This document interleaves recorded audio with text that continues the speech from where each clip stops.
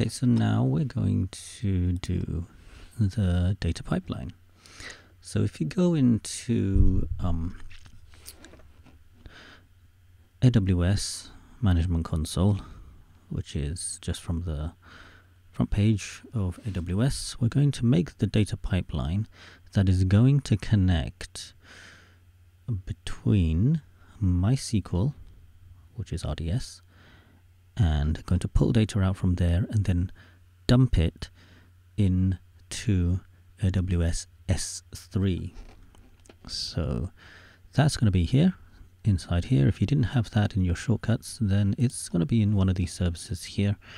Where will it be? You can always, it's over here, obviously, because that's recently visited.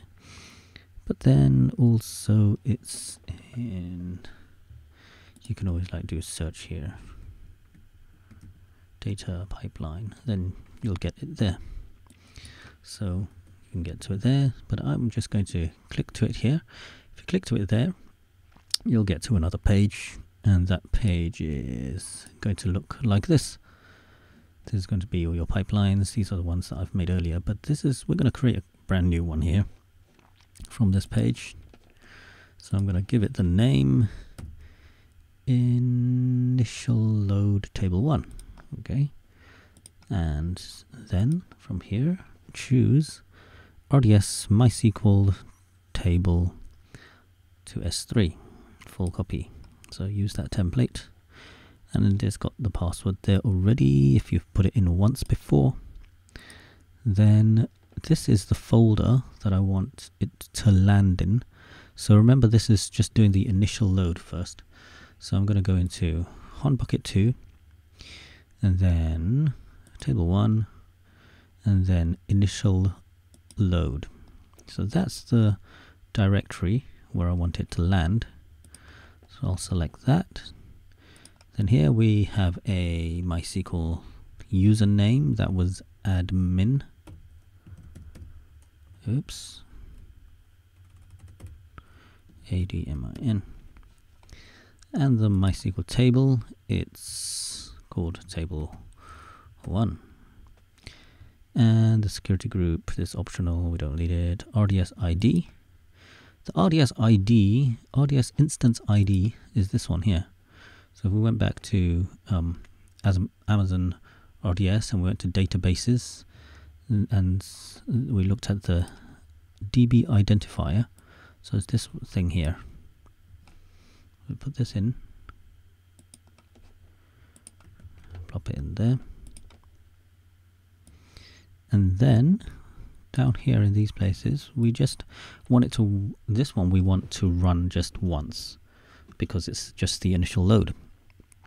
And then there's this one and this one and this thing here. We just disable this logging in here so we don't get any output for that. And then that's okay, and then that's fine. So now just click edit and architect.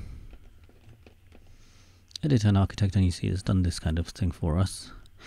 And now there's a few things here. What we have to do is on the data node, just expand that.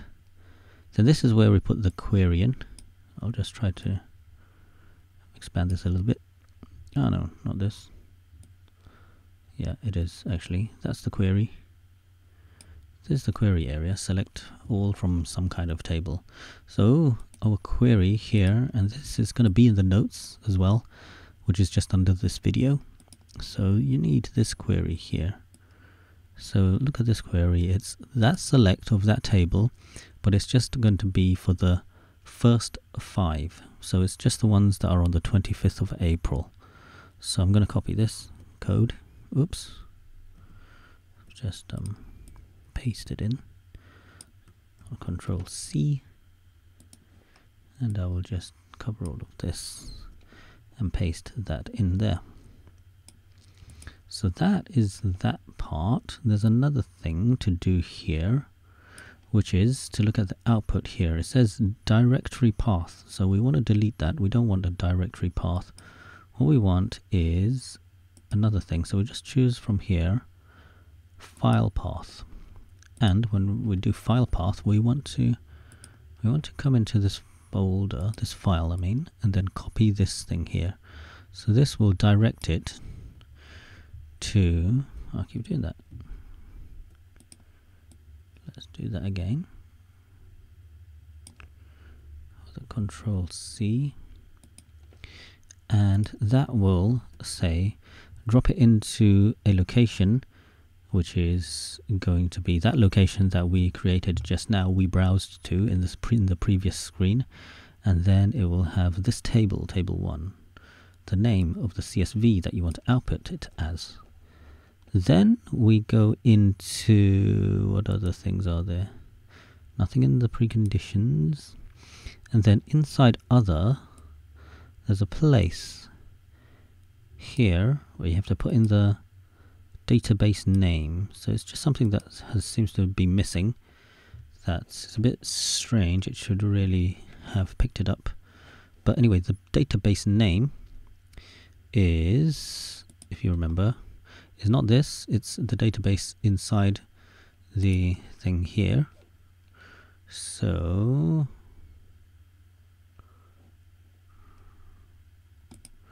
what it is this here, this one here, this database business. That's the name that we created. So the database inside the instance.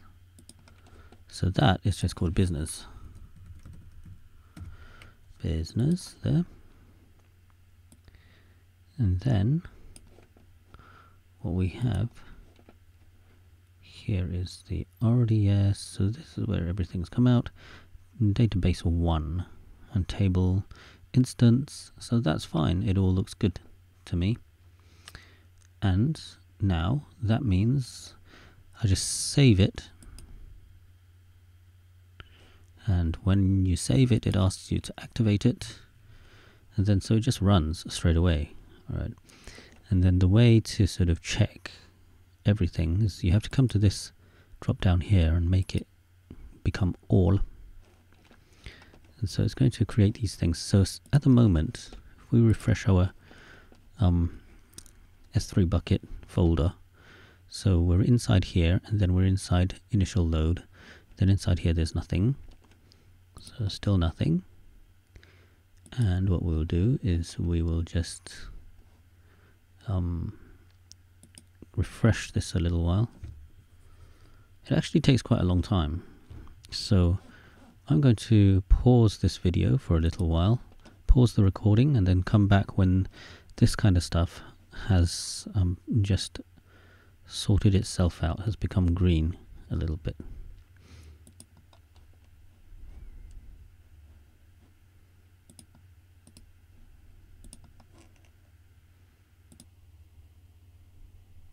Okay, so something has changed a little bit, so that's become running when I just refreshed it just now. So I'm going to refresh it again, and it's finished. This thing here is shutting down.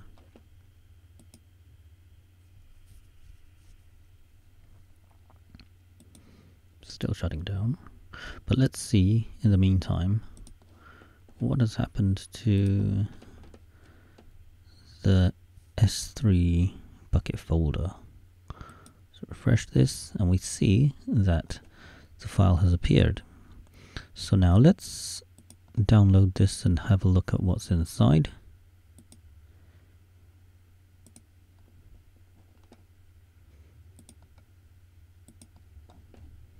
Show in folder, the table. Let's have a look using Notepad, and we see that that's exactly what we want, really. It's the first 5 rows of the table, and so we would, in our simulation, this is what we are simulating. We are simulating a full load, an initial load, so in reality this will have sort of maybe thousands of, or millions of rows, or tens and thousands of rows, or millions of rows. So this will be your first bulk import, and that looks actually all correct. Looks right. Looks wonderful. So I am going to just come back here. Now let me just delete that from the download area. then also, just to tidy that up a bit, so now this is fine, this is still there, that's the one on the S3 bucket. I come back here and I just refresh this, and I see everything has finished. So that's wonderful. So it's all worked out, and yeah, so that's the first part of this. Actually, what have we done? We've done the initial load from MySQL through to AWS Data Pipeline, and then dumped it out to AWS S3. So that's just the initial load though. Then after, what we're going to do is sort out stuff with Amazon Redshift. Have a look at that. And then when we've got that database up and running, we'll do all this stuff here to do the incremental load. That is going to change a little bit. That query, we're going to create the same thing again, but we're going to call it, instead of initial load, incremental load.